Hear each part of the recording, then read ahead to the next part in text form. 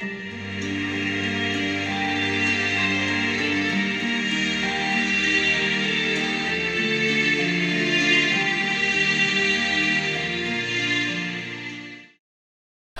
and welcome everybody. Today we will be discussing and analyzing Star Wars Episode 2, Attack of the Clones. There is unrest in the Galactic Senate. Several thousand solar systems have declared their intentions to leave the Republic. This separatist movement under the leadership of the mysterious Count Dooku has made it difficult for the limited number of Jedi Knights to maintain peace and order in the galaxy. Senator Amidala, the former Queen of Naboo, is returning to the Galactic Senate to vote on the critical issue of creating an army of the Republic to assist the overwhelmed Jedi. What's basically being said here is that there is more political turmoil and systems across the galaxy are uniting to rebel against the Republic. Padme Amidala is heading to the Senate to discuss and vote on the creation of a Republic army. We see her ship being escorted by N1 starfighters. Now this big silver ship is called the J-type diplomatic barge, and it is used by the royalty of Naboo for diplomatic transport. The first true character we see in this movie is R2. As you can see, he gets a special close-up. One of the reasons for this is to remind the audience that Star Wars is ultimately being told through R2. All the massive and important events that happen in the story are when R2 is present, and you'll see an example of that by the end of the film. The ship explodes and lets the audience know visually that there is a plot to assassinate the now Senator Amidala. Padme runs over to Corday and tries to see if she's okay. However, she dies honorably as she was a decoy for Senator Padme. We cut to Palpatine's office and see that Palpatine is worried that more and more star systems are joining the Separatists and is unsure if he can hold off the vote any longer. He mentions how he won't let this Republic that has stood for 1,000 years be split in two. Now, some critics try to point out this as a continuity error because of what Obi-Wan said in A New Hope, which was, "For over 1,000 generations, the Jedi Knights were the guardians of peace and justice in the Old Republic. Before the Dark Times. Before the Empire." Obi-Wan is talking about the totality of the Republic, everything pre-Empire. Palpatine is referring to the current era of the galactic government. There's more detail about this in the expanded universe, specifically Darth Bane Rule of Two, as there was an event called the Ruusan Reformation that reformed the Republic government that is responsible for the differentiation of the Old Republic and the prequel era Republic. If you want to know a little bit more about the Ruusan Reformation, here is an excerpt from the Darth Bane Rule of Two audiobook that talks about the Reformation in more detail. However, if you rather continue with the movie, then you can skip to this timestamp. "Master Valentine," Valorum said, clasping Farfalla's hand in an efficient, well-practiced gesture of welcome. "Thank you for coming on such short notice." "You didn't leave me a lot of options, Your Excellency," Valentine noted. "I apologize for that," the Chancellor replied, even as he turned and extended his hand to Johann. "And this must be your apprentice," he said, taking note of the long braid that marked the young man as one who had not yet completed his initial Jedi training. "I am Padawan Johann Othone, Your Excellency." Balorum's grip was firm but not overpowering, the perfect politician's handshake. He pumped Johann's arm twice, then pulled his hand free and indicated the chairs around the conference table. "Please, noble Jedi, make yourselves comfortable." Farfalla took the end seat on the near side of the table. Johann sat down in the chair directly across from him, leaving the Chancellor the lone seat at the head of the table between the two Jedi. Once everyone was in position, it was Farfalla who initiated the discussion, turning slightly to better face Valorum. "The message you sent me was most unexpected, Your Excellency, and the timing was somewhat inconvenient. We are still dealing with the aftermath of the thought bomb on Ruusan." "I understand your position, Master Valentine, but you must also appreciate mine. News of the Brotherhood's defeat has reached the HoloNet. As far as the public is concerned, the war is over, and the Senate is eager to put this unpleasantness behind us.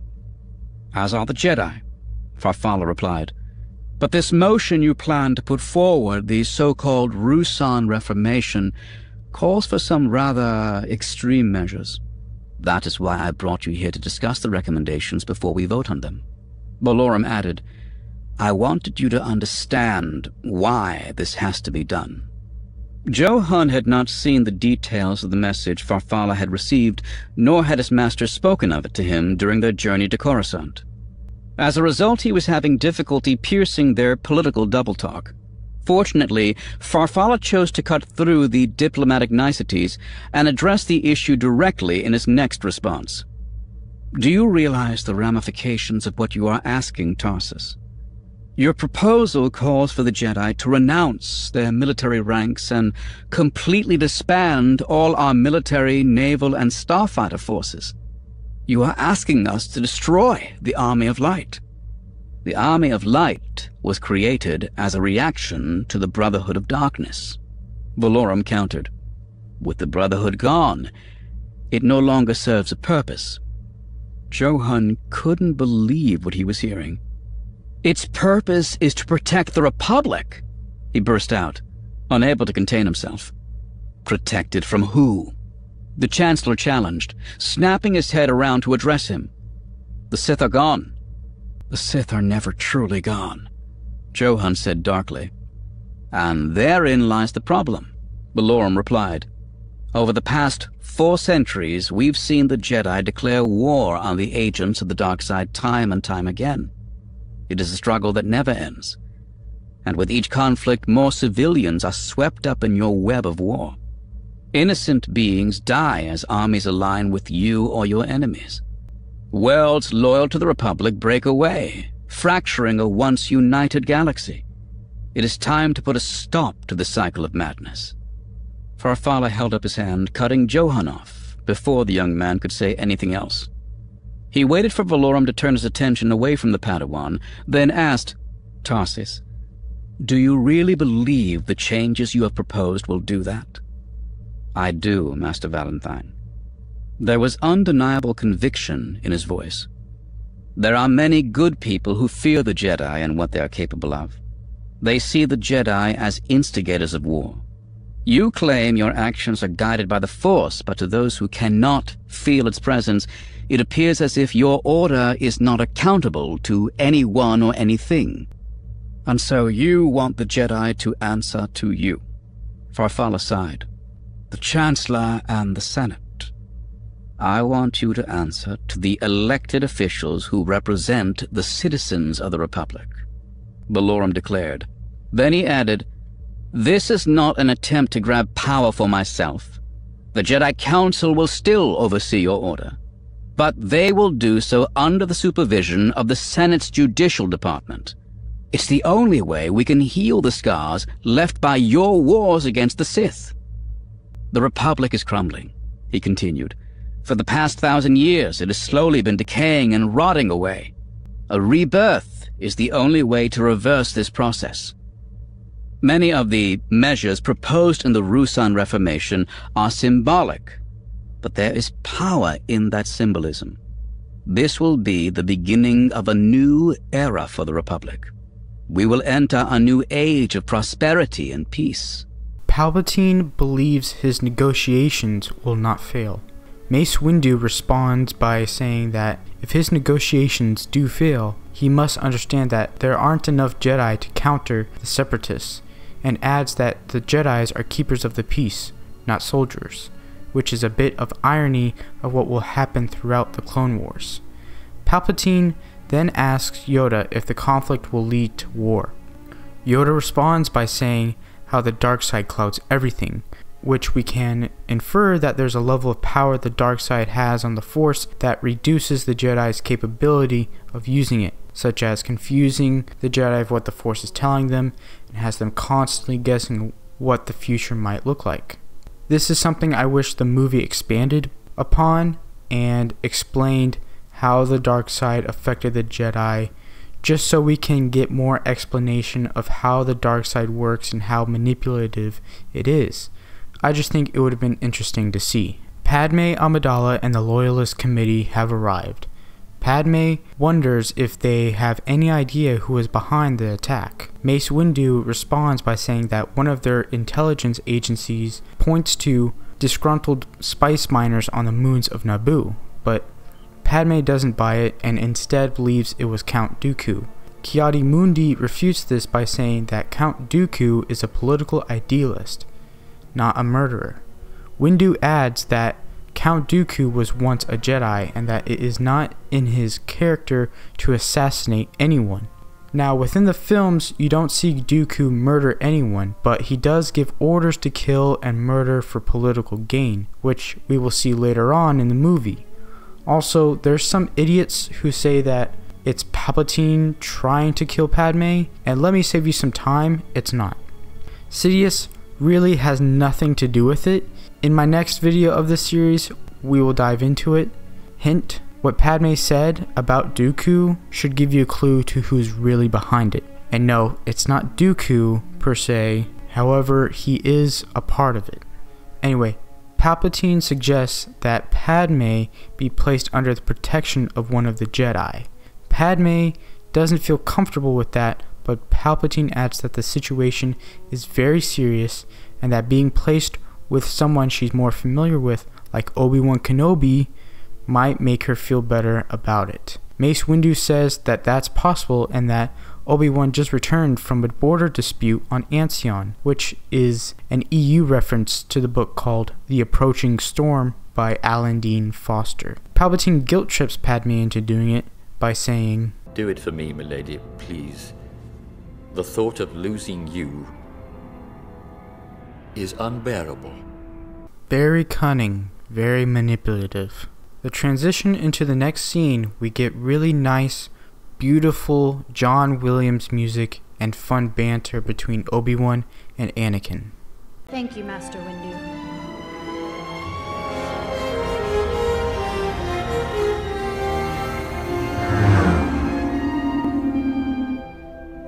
You seem a little on edge. Not at all. I haven't felt you this tense since we fell into that nest of Gundarks. You fell into that nightmare, Master, and I rescued you, remember? Oh, yes.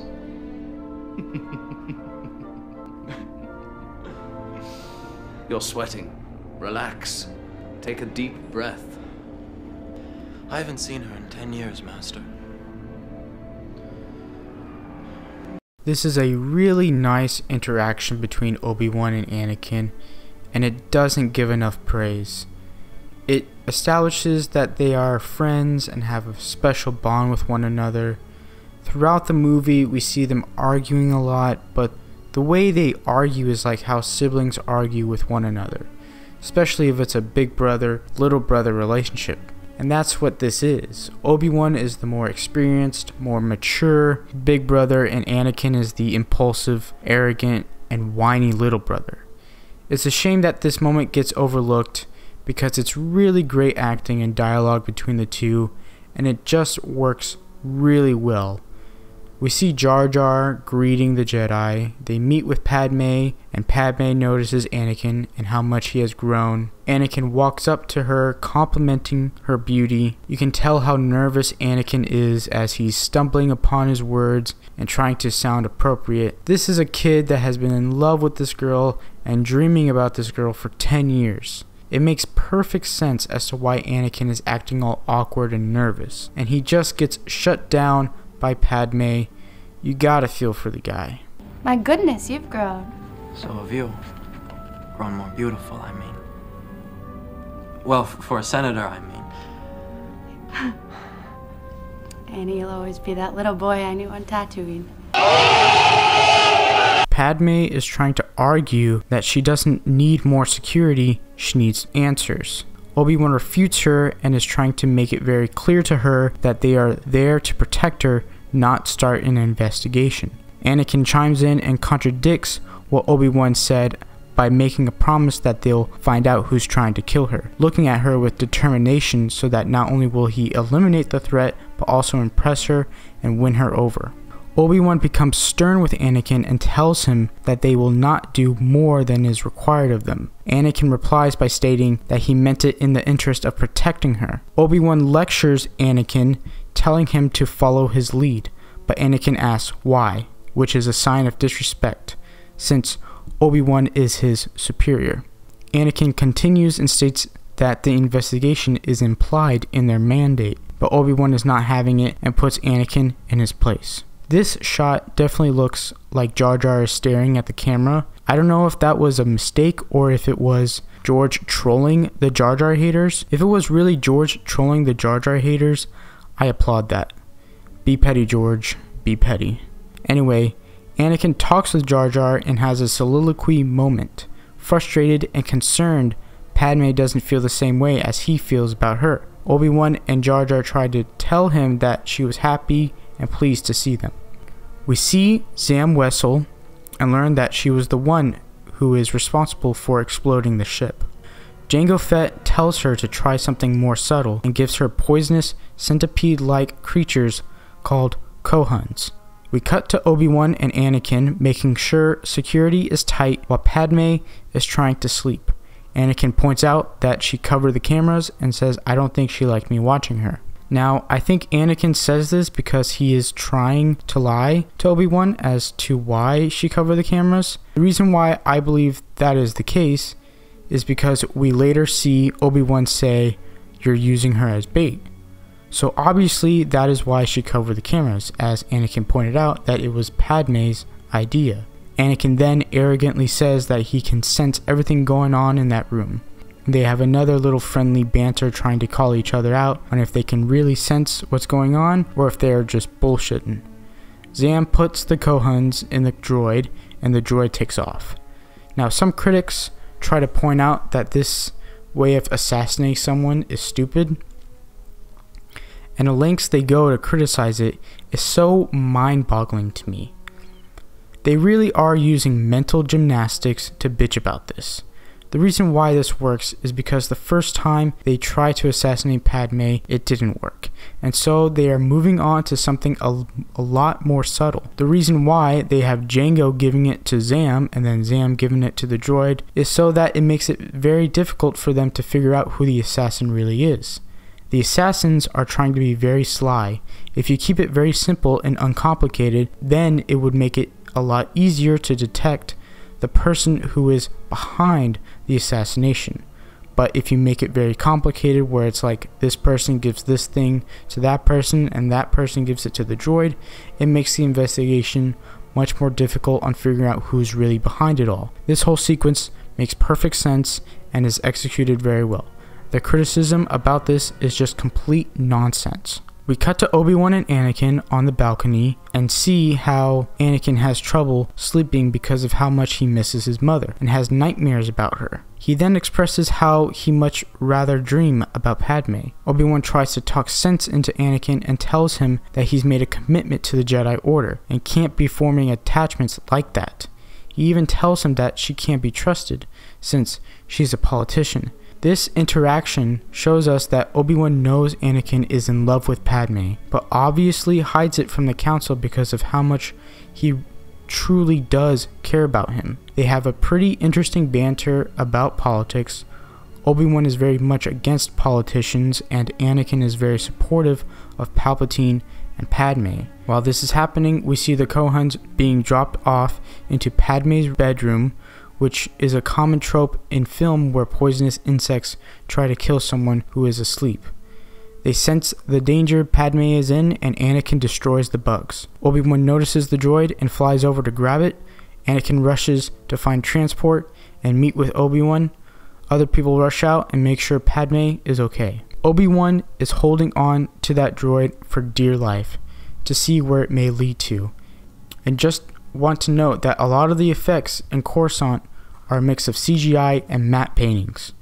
Again, a lot of people want to talk shit about how the prequels were over-reliant on CGI, which is horseshit because The Phantom Menace had the most practical effects than any Star Wars film. And if you were to watch the behind the scenes of these movies, you would find out that they used traditional practical effects and models as well as matte paintings. The CGI was really meant to expand the world building and make certain scenes and shots more believable and realistic. It wasn't perfect at times, but again, you have to understand that what they were doing during this time period of filmmaking hasn't been done before. These movies did groundbreaking stuff that revolutionized the digital era of film. Anakin hops onto a vehicle and drives off. Obi-Wan sees the assassin, and you'll notice how hard it is for her to aim as Obi-Wan keeps moving around. And so she's left having to shoot the droid. This whole action sequence is pretty awesome, so I'm going to shut up and let you enjoy the sequence.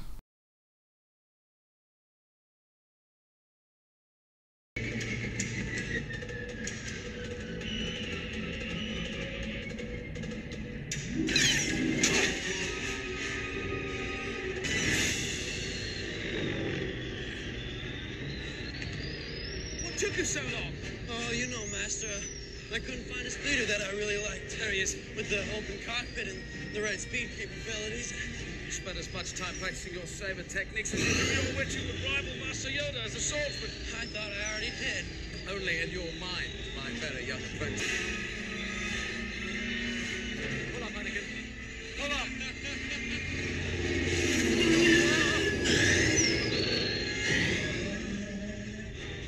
You know I don't like it when you do that. Sorry, Master. I forgot you don't like flying. Anakin! How many times I told you? Stay away from carb coupling! Well, you've lost him. I'm deeply sorry, Master. That was some shortcut, Anakin. He went completely the other way.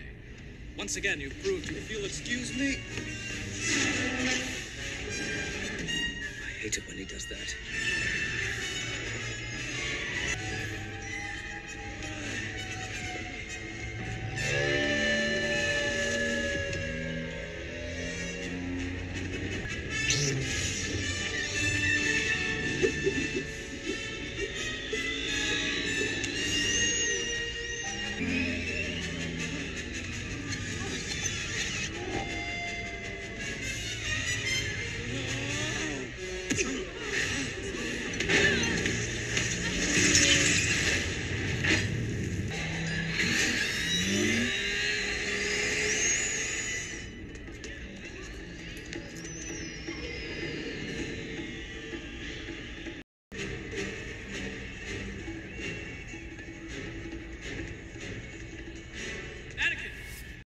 I want to point out one thing from this sequence, which is this shot right here, which is an homage to Lucas's first feature film, THX 1138.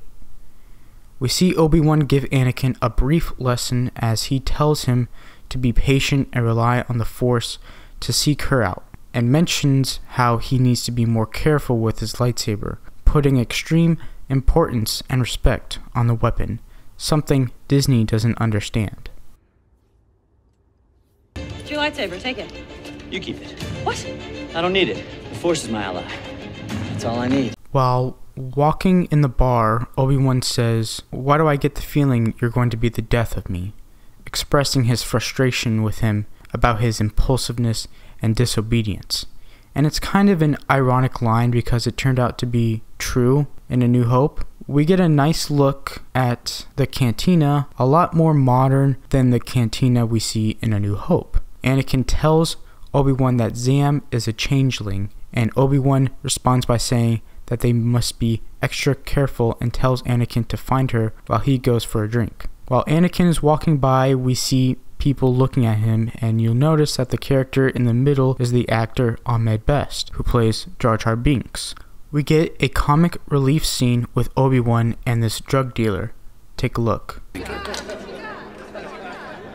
You want to buy some death sticks? You don't want to sell me death sticks. I don't want to sell you death sticks. You want to go home and rethink your life. I want to go home and rethink my life. I always found that scene cleverly funny. We see Zam Wessel. Now I want to show you this sequence and notice the tension that is going on here.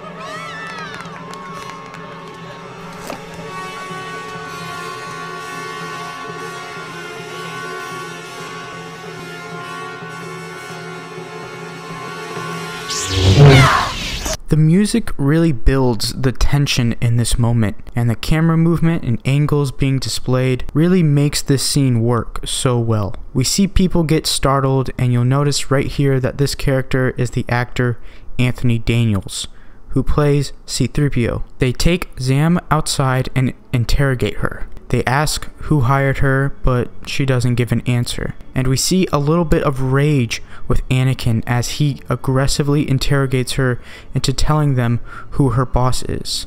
And right before she tells them, she gets killed by a toxic dart. We transition to the Jedi Temple and see Anakin and Obi-Wan speaking to the Council. They tell them what happened, and the Council gives them orders in response. Obi-Wan is to track down Jango Fett and find out who he is working for, and Anakin is to protect and escort Senator Amidala to Naboo and travel as refugees instead of using registered transport. Anakin points out how it may be difficult to leave the capital since she is the leader of the people who are opposed to the Military Creation Act, and her presence provides a significant value in the Senate. Yoda and Mace tell Anakin that she must respect their judgment because of how much danger she is in, and tell him to talk with Palpatine to see if he can speak with Padme about the matter. We cut to Palpatine and Anakin and see them discuss the situation. However, more importantly, we see the grooming begin, as we see Palpatine give kudos to Anakin and tells him that he doesn't need guidance and that in time he will be the most powerful Jedi ever, even more powerful than Master Yoda. You'll notice the red surrounding the whole room and the dark cloak Palpatine wears, and notice the way he walks. All of these are visual clues that Palpatine is Sidious, and the compassionate, caring Chancellor he displays on screen is really just a facade of who he really is. We cut to Obi-Wan talking with Yoda and Mace as they walk across the hallways of the Jedi Temple. Obi-Wan expresses his concern for Anakin and feels that he's not ready for this assignment and believes he's becoming too arrogant. Yoda is in agreement with Obi-Wan and adds that it is a flaw that has become more common recently in the Order, even the older, more experienced ones. Mace reminds Obi-Wan of the prophecy, basically telling him to not worry too much about it and trust in what the Force has prophesied. I don't know about you guys, but to me this shot looks a little outdated. This isn't me bashing it because a lot of what George was doing at the time was groundbreaking stuff. A lot of the digital work being done in this movie has never been done before, which leads me to this fun fact. This movie was the first blockbuster movie to ever be shot digitally. And if you compare to today's digital effects, you'll probably be able to point out some outdated CGI. However, I would argue most of the effects hold up and look better than some movies we see today. But when judging films like these, you have to take it into account and take it into context, as a lot of this was brand new. If we were to go back and look at movies in the past, you'll be able to see some of the outdated effects. For example, Rear Window and Psycho.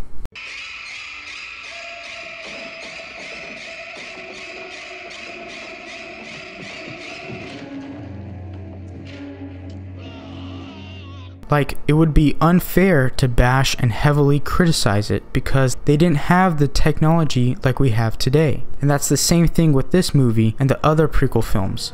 It's unfair to compare these effects with other films of today. A proper comparison would be movies of that same year or movies 2 or 3 years prior or after.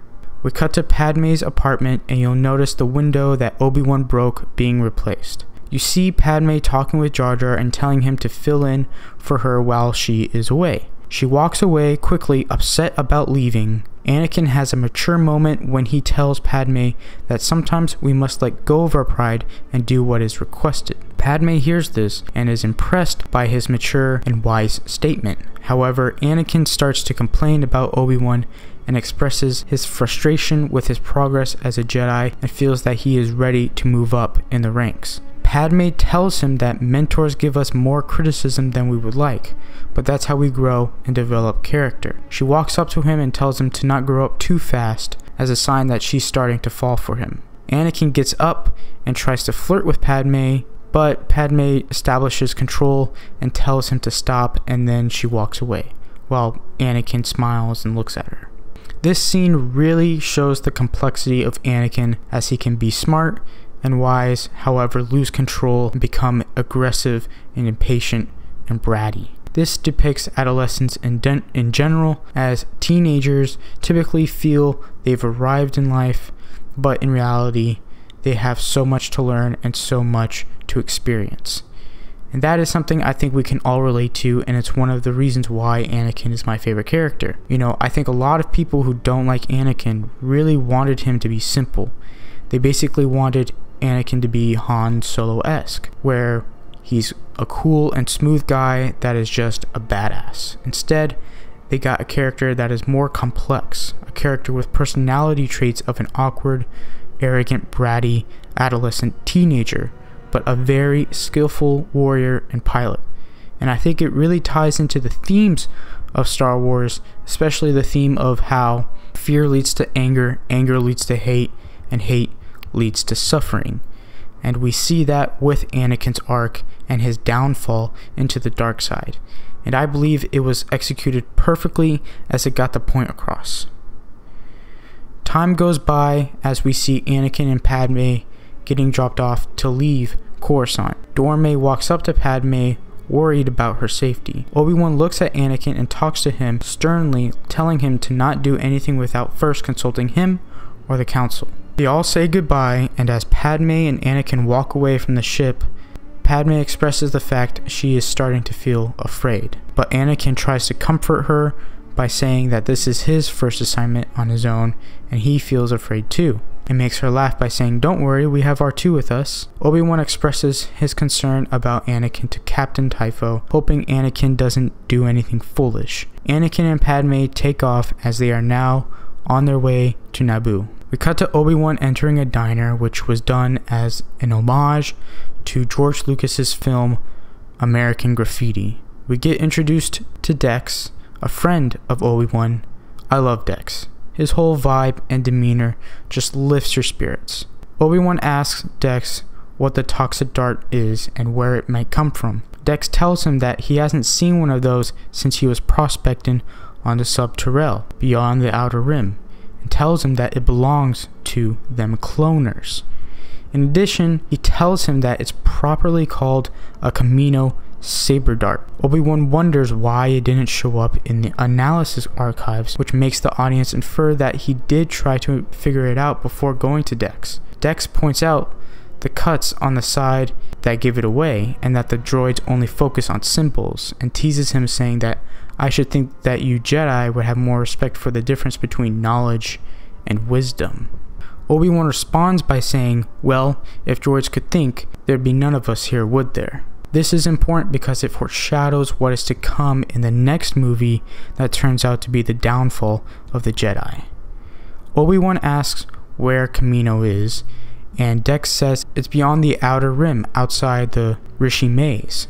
He adds that the Kaminoans keep to themselves, and that they are cloners. Damn good ones, too. Obi-Wan asks if they are friendly, but Dex replies saying that it depends on how big your pocketbook is. The only problem I have with this scene is that I think it would be nice if we got a little more exposition on what their friendship was like, and what Dex did in the past that can make the viewer understand a little bit better as to how he was able to know all this information. We get a little bit of it, in which we can infer that he has traveled across the galaxy and knows a lot, but I think more backstory on Dex would have made this scene easier to grasp and have the viewer understand better as to why Obi-Wan went to Dex instead of another person or thing. We cut to the Jedi Temple library and we see Obi-Wan looking at Count Dooku's bust statue while waiting for Jocasta Nu. Fun fact about this scene, there are 5 bust statues, not including Christopher Lee, that are of the Star Wars staff. And they are George Lucas, Rob Coleman, John Knoll, Pablo Hellman, and Brian Gernand. However, I was only able to identify George and Rob, which are right here and here. Everyone else, unfortunately, was too difficult to find. Obi-Wan talks with Jocasta Nu about his troubles in finding Kamino and points out that it doesn't show up in the archive charts. Jocasta Nu, however, tries to be blunt with him that if a system doesn't appear on their records, then it does not exist, and she says it very arrogantly as if the archives are never wrong. We cut to Anakin and Padme on board the transport that's heading to Naboo.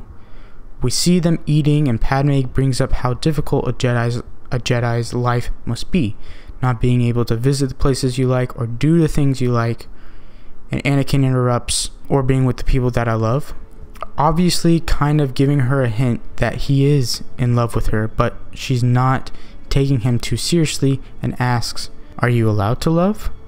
I thought that was forbidden for a Jedi." Anakin responds by saying attachment is forbidden, possession is forbidden, compassion, which I would define as unconditional love, is central to a Jedi's life. So you might say that we are encouraged to love. And you start to hear their love theme play in the background. When the camera switches over to Padme, you start to see her fall in love with Anakin a bit more as she smiles and says, "You've changed so much."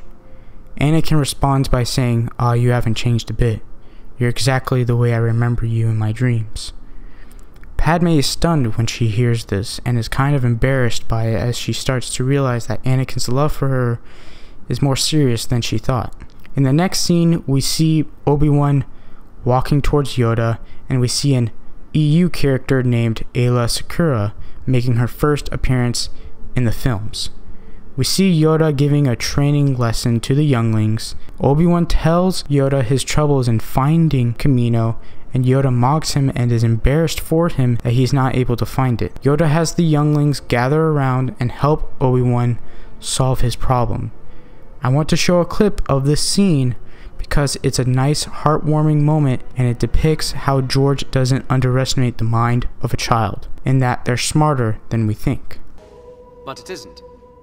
Gravity is pulling all the stars in the area towards this spot. Gravity's silhouette remains, but the star and all the planets disappeared, they have. How can this be? A thought? Anyone? Master? Because someone erased it from the archive memory. Truly wonderful the mind of a child is. Obi-Wan wonders how anyone can empty information from the archives, as he believed that was impossible. Yoda is puzzled by this as well and states that he'll have to meditate on it and figure out why someone would do that. Anakin and Padme arrive on Naboo. A really nice shot right here, very artistic, nice detail in the architecture, really visually pleasing. Padme and Anakin discuss Padme's term as queen, as Padme feels she might have been too young to serve as queen. But Anakin tries to give her kudos by telling her that the people thought she did a good job, and that they even tried to amend the Constitution to have her stay in office. She then talks about how the next queen asked her to serve as senator. She couldn't refuse her. Anakin gives Padme more praise as he agrees with the queen and tells her that the Republic needs her. In the next scene, we see them gathered around with the representatives of Naboo as they discuss the Military Creation Act. Padme believes if the Republic creates an army, it would lead them into civil war. C.O. Bibble expresses his opinions on the matter, saying, "It's unthinkable.